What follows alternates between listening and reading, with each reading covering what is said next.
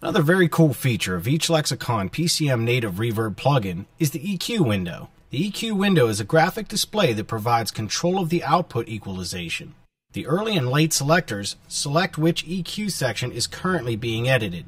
Notice that whatever one is selected will be in the forefront of the display. The early setting includes reflections, direct echo outputs, and room patterns, whereas the late setting includes the reverb tail. Directly beneath the display is the EQ type selection menu, where you can select between single pole low pass, single pole high pass, double pole low pass, double pole high pass, band pass, and notch. The level parameter controls the overall output level of the active section. These may be edited by holding the mouse down and moving up and down over the knob. Alternatively, the value field may be directly edited. The EQ parameters, frequency, shelf, and bandwidth may also be edited via the mouse or directly from the value field. That's it for the overview of the EQ section of the Lexicon PCM native Reverb plugins.